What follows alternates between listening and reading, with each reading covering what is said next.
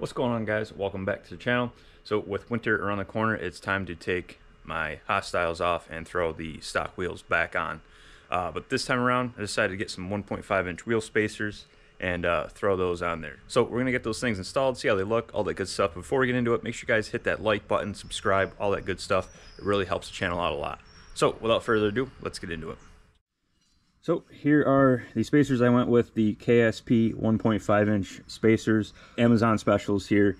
They seem to be really nice construction. The studs look to be of OEM quality. I believe they're a little softer based on the torque specs, but we're going to get into all of that soon. Other than that, I know a few guys have been running these things for years without any issues, so I don't see myself having any issues either. But these are only going to be on for a few months, just the winter months, so here they are. And it comes with these 19mm lug nuts to hold these guys onto the factory studs. Let me put the wheel over that and then use their studs for the wheel. Now, I'm going to install the front first so you guys can get a visual of what 1.5-inch spacers with stock wheels and a 275/65/20 look like against the 20x10s I have on it now and a -19 offset. So if anybody is on the fence on whether to just stick with a stock wheel and add some 1.5-inch spacers or go with, you know, say a 20x10 and a -19 offset, I'm going to be able to show you guys what both look like and how both sit on the truck. So with all of that out of the way, let's get the fronts installed and then show you guys what it looks like, and then we'll move on to the rear. Alright, so factory lugs are a 22mm.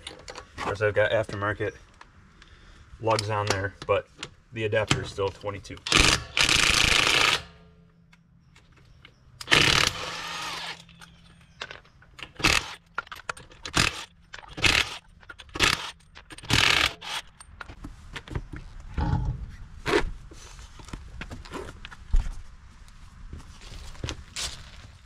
Let's get this hub-centric ring off of here. Alrighty. So anytime I take a wheel off, I always grab some fluid film and just fluid film this hub here. Keeps things clean, rust free, especially living up here in New York. Things like to rust way too fast, so just like to squirt some on here and keep things as clean and protected as well as you can. Now we're going to take our spacer, slide that guy in there. Fits real nice. By the way, no studs need to be cut for this, supposedly.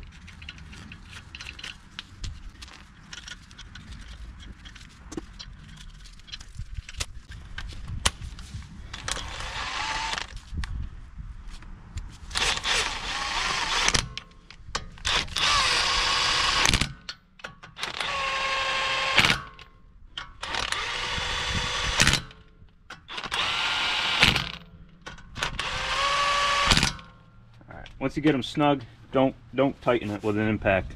We're going to finish it off with a torque wrench. 130 foot-pounds is what you're going to torque these nuts to, because these nuts go to these factory studs that call for 130 foot-pounds. So 130 foot-pounds it is. How are we going to do that? I'm going to stick a screwdriver in the rotor. Hopefully it'll stop it. We're going to go 130.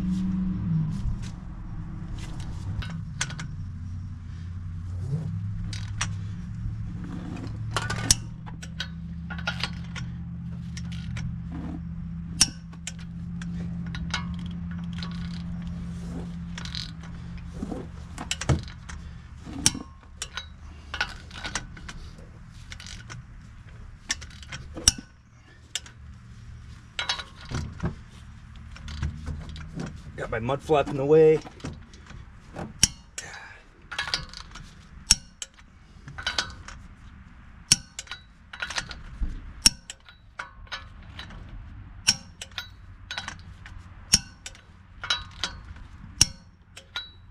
All right, there we go. There's 130 foot-pounds. Take your screwdriver back out. And now we're ready to put the wheel on. All right, now for the lug nuts to hold the wheels on. So these are 14mm. And KSP wants 85 to 95 foot-pounds for those. Now, I'm going to bend the rules a little bit. like I said earlier, the torque spec on the truck is 130. Okay, but that's for the factory studs. That tells me that these studs are a little bit softer, hence the lower torque spec. So I'm gonna bend the rules a little bit. I'm gonna go 115. You know, I know people that do the full 130 and they haven't had any issues, but kind of like to follow the rules just a little bit. So I'm gonna go 115 on these, and you know, a little bit lower than factory, a little bit higher than what KSP calls for, but I think it'll be okay. So I'm gonna go 115 on these. Now this is all, whatever you guys want to do is up to you. This is how I'm going to do it. Take it for what you will.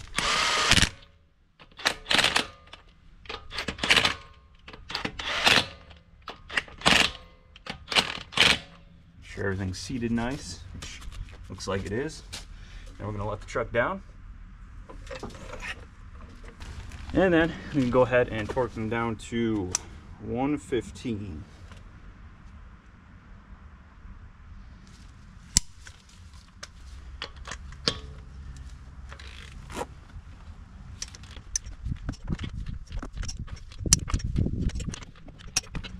There we go. All right, guys, so got the fronts on. Again, 275, 65, 20 in the front, and the 1.5 inch spacers. So honestly, they stick out almost as much as the 20 by 10s, -19, and my 35 by 12 and a halves. So pretty darn close.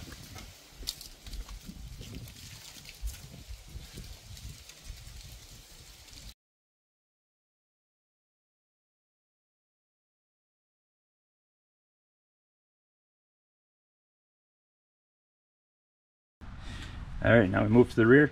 It's all the same as the front. Make sure your hub is all clean. If it's all rusty, clean it.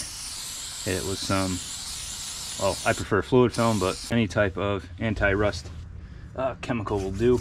And we'll slip our spacer on.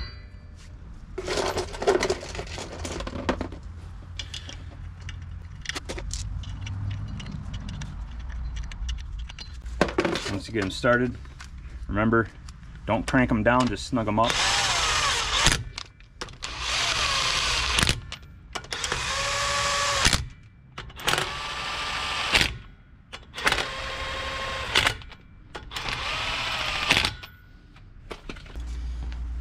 We take our screwdriver,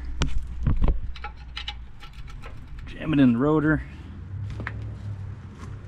and we set the torque to 130.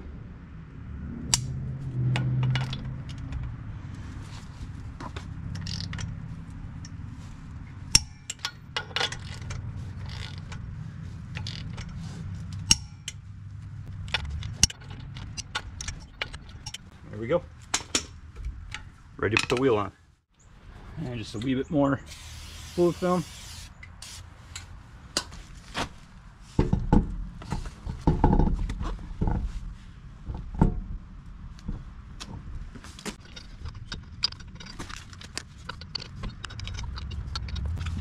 Get it seated properly.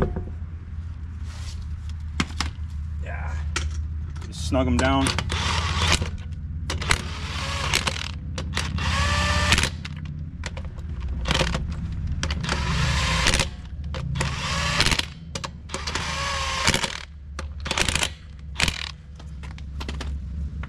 Sure it's seated. And we'll do the other side, pop the other one on, let it down, torque them, and that'll be it, guys. So once I get everything all finished up in the rear here, we'll see how everything looks. Alrighty, here it is, all complete.